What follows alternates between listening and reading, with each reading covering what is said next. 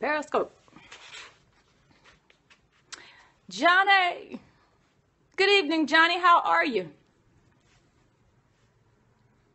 John Blue D. Partners in play. Hey, how are you all this evening?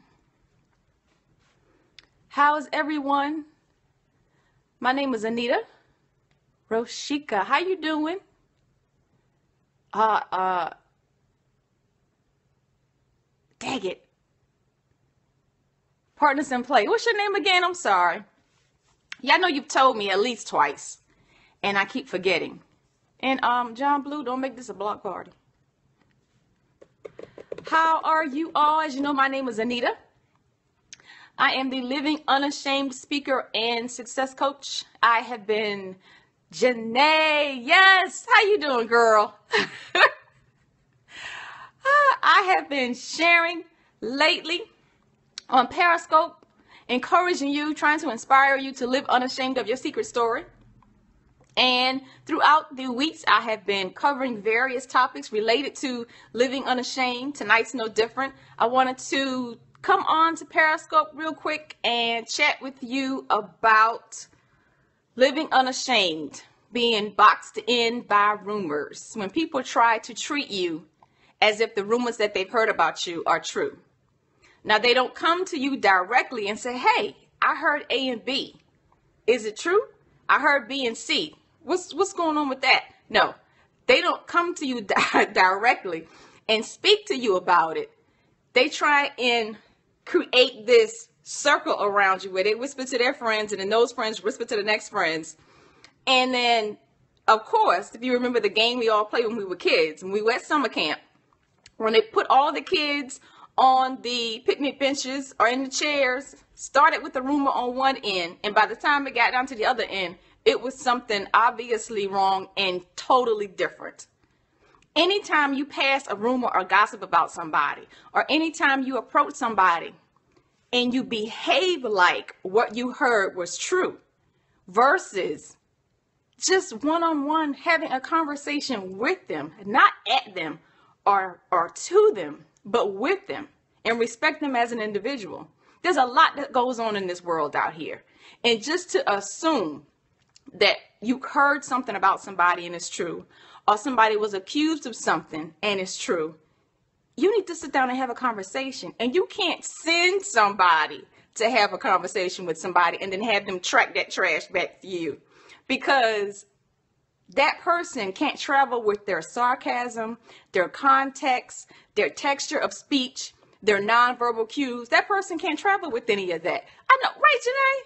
Girl, I attended a seminar this weekend, and I went in support of the host because we're colleagues.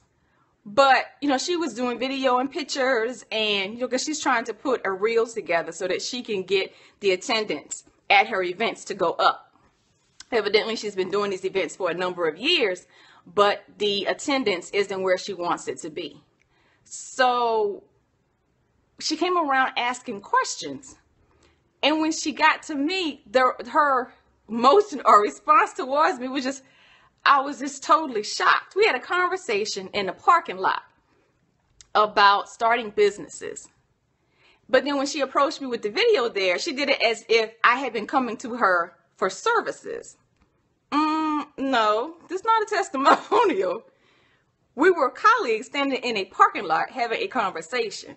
But now, if you need to try to make others look or feel less than, hey, Alicia, how you doing? I'm just talking about, of course, living unashamed. And when people try to box you in with rumors about you, try to make somebody else feel ashamed or less than, then I need you to stop and check yourself in the mirror. You shouldn't need anybody else's response or validation for your own self-esteem, self-image, or your business. Because if you're actually authentic and you're true about what you're doing, it's going to come across. And the growth is going to be organic. The growth is going to be true. I've counseled clients in the past, and my clients loved me. There were some that were, target on. We were immediate, and they knew Miss Washington was the counselor that they wanted. Others, it took them a minute to warm up, because people don't trust you within the first 15, 20 minutes of meeting you. There has to be an exchange of energy. There has to be shared atmosphere. Some people actually have to see you, how you respond to adversity and difficulty, to see whether or not, well, if I go to her in a client session, is she going to share what I'm saying to her out to other people? I'm just talking about living unashamed, and when people try to close you in by rumors that they've heard about you. And instead of people, the energy is critical to me. And Janae, girl, one on, okay? I totally understand it. Because for me, it's energy, but then I also have to see you move with other clients. I also have to see you. It's not going to be instant for me in any case, not with clients or if I was going to somebody. I need to see you in motion with other people. I need to actually see you produce the results that you say you can in your marketing, your advertising, or what you stand in front of me saying in your mission statement. I got to see it move before I would actually trust it, before trust is laid. And that takes more than just one or two conversations or a conversation in the parking lot. I do have 3 points for you tonight. Like, your energy is great, and I have watched it get more inviting your scope. Girl, because I thank you very much for noticing, and thank you for saying it. Thanks to Coach Amber, I am getting more and more relaxed being on video. I actually used to just hate it, dread it. And then I'm working with another coach, Coach Doreen Rainey, and she has been all over me about not being on Periscope, about not being on social media at all. Because when I first met Doreen, I didn't know what Facebook was. I didn't know what tweeting was. I didn't know what any of that was. Thank you very, very much. Beautiful is working. Woo, woo, woo, woo. Thank you very, very much. I had no idea how to even use social media.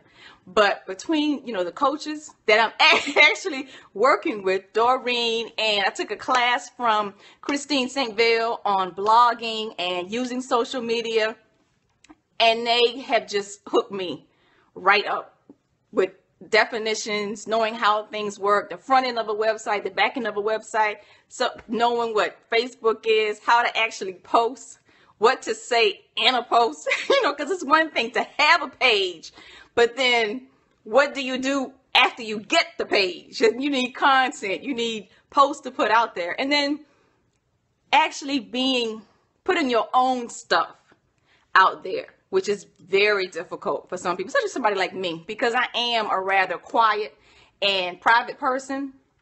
People have said to me before, Anita, you never smile.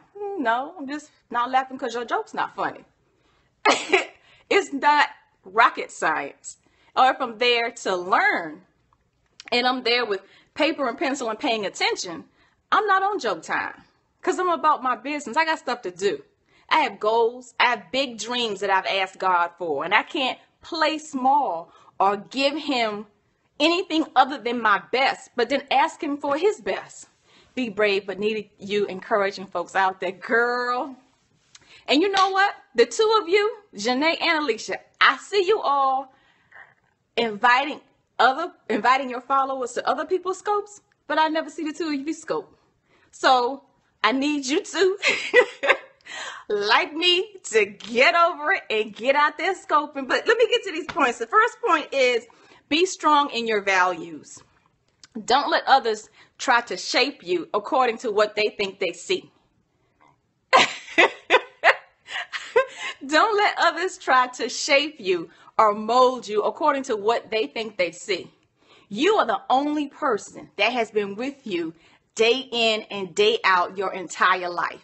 You are the only person that knows how your emotions work, the things that you think about, the things that you value, your morals. You are the only person that knows all of that. And if somebody doesn't come to you toe to toe and have a conversation with you, then they don't know that.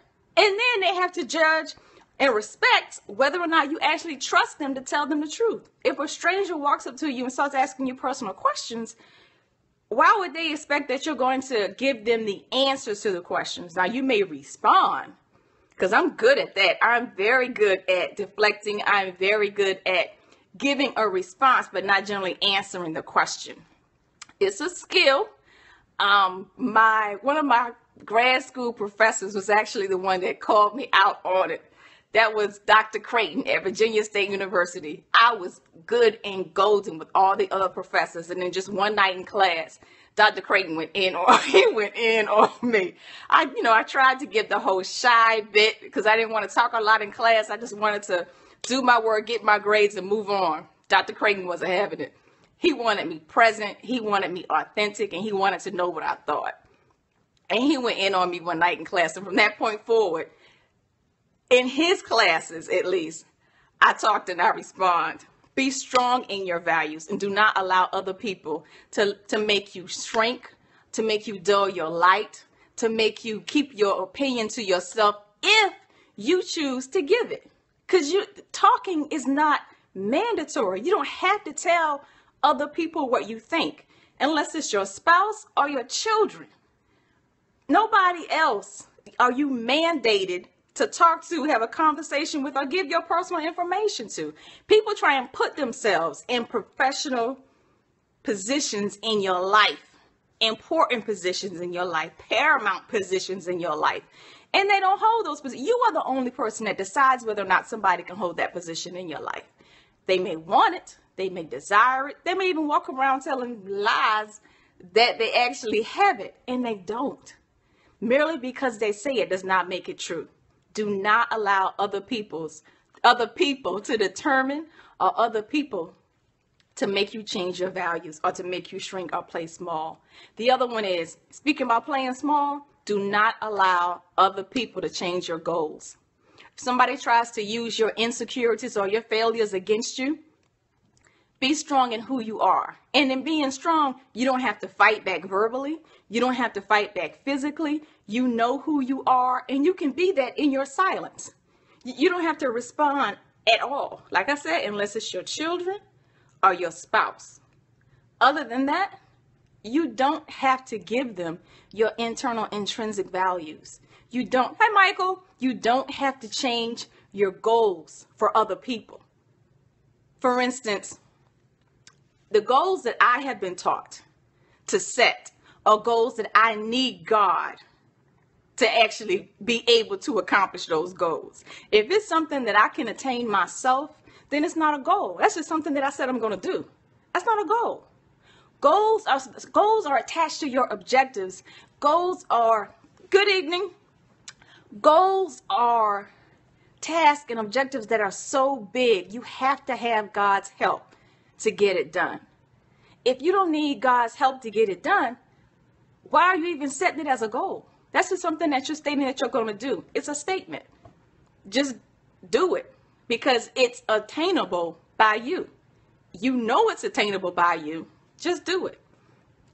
A goal. Some people say, well, I'm going to cook dinner 5 days in a row.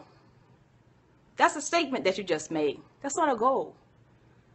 But if you say bigger goals, I am going to set out a plan and become a millionaire by age 30. You're 25 and you've just graduated from college. That's a big goal. That's something that you're going to need God's help to get done. You're going to need a higher power to actually make that happen. That is a goal. That's something that you can attain. That's something that you can march to. It strengthens your faith. It builds up your spirit. And it encourages your soul. Those are the types of goals that you need to set. So 2 was don't change your goals because of other people. And number 1 was don't change your values because of other people. And lastly, number 3, be true to you no matter what. Don't play small for other people. Don't play small for friendship. Don't play small because you're in a group and you want to go along to get along. And then don't pretend that you're more than you are. You are, as you sit right now, a perfect human being because you are just as God intended you to be, and you are where he intended you to be at this point in your life. Anything that anybody else says, in one ear and out the other. Don't consider it. Don't pay it any attention. If they need to get it off their chest, let them say it, act like they're listening, and then just go on about your business. Walk away.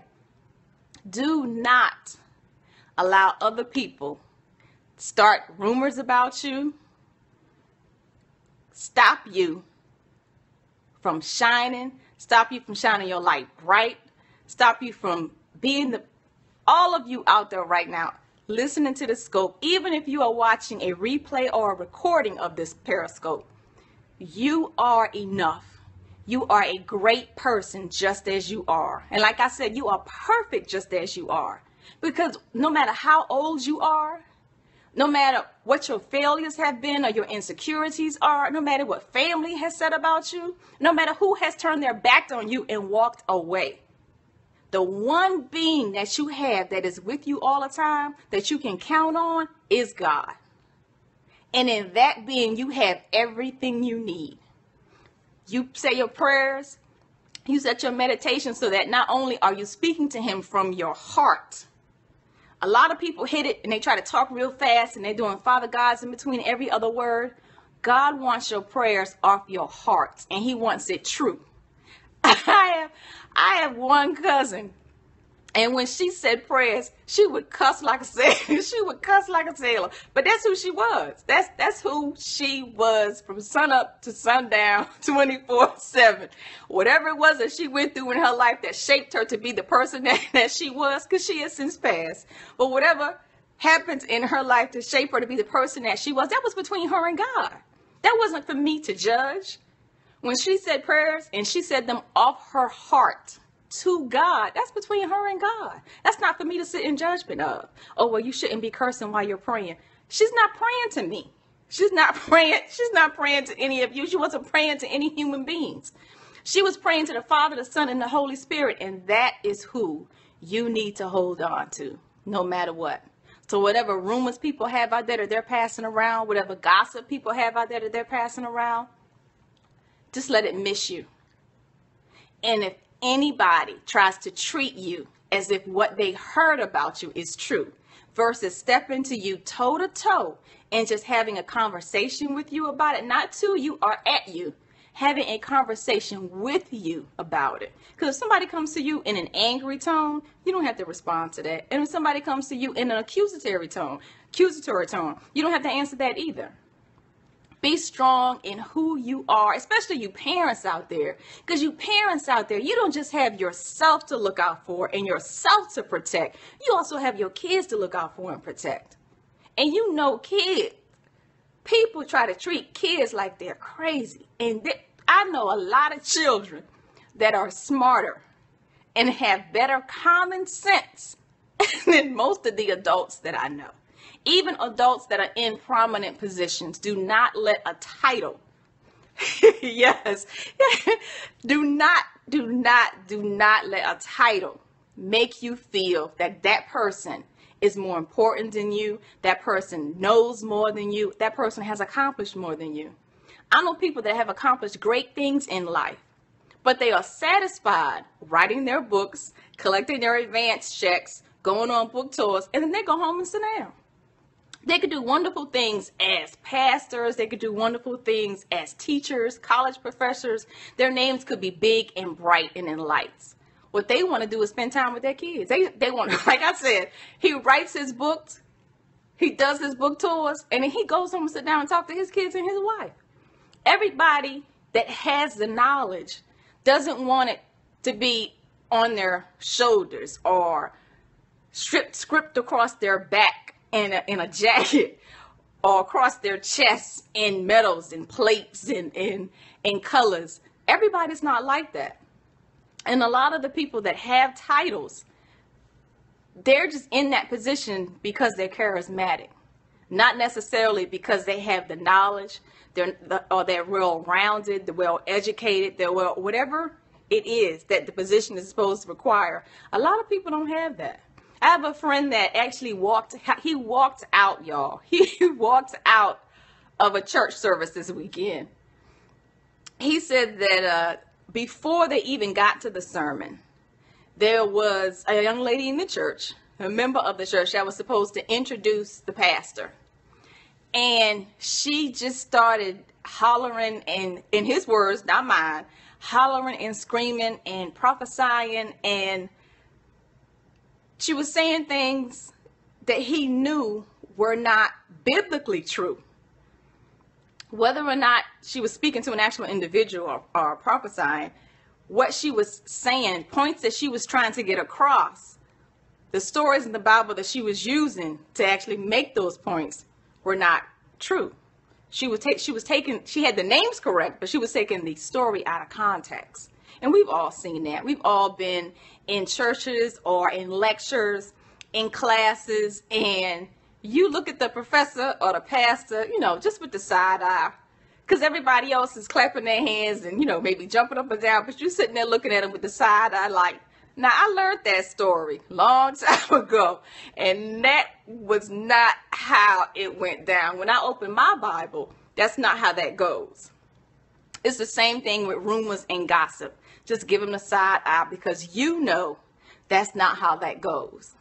And if people come at you with rumors, like at you, not trying to have a civil or a rational conversation with you, but if they come at you, Prophet Lion, Janae, you a mess. If people come at you, what you say to them is, you can't block my shine. I know what my goals are. I know what my values are. I know what my mission in life is. I know what God wants me to fulfill this season in my life. And that's what I'm going to go after. So if you disagree, you're entitled to your opinion. But I'm also entitled to live my life the way that I want. That's my scope for tonight. My name, like I said, is Anita Washington of ThatAnitaLive.com, teaching you and inspiring you to live unashamed of your secret story. If I can answer any questions, if I can respond to anything, if there's something that I said tonight that you disagree with, please email me, tweet me. I'm on Facebook. All my handles are ThatAnitaLive.com. Oh, good info. Thanks, Michael. All of my handles, Facebook, Twitter, Instagram. Awesome. Thanks, Janae. Because Janae, you saw the first couple of scoops when I was kind of cold. Your sister wasn't used to being on camera. But I'm getting there. My website is ThatAnitaLive.com. I've shared a lot of my personal stories with family drama and trauma that I have survived. And I've shared a lot of inspiration in these points that I share with you on Periscope in blog posts. Feel free to check them out, leave me comments, or email me. My email is Anita@ThatAnitaLive.com. Thanks. That's okay. You are grown and quick. Oh, Janae, you a mess. So, you guys, thank you very much for being on my scope tonight, and I will see you probably tomorrow night, same time. Same time, same back channel. Talk to you later. Thanks.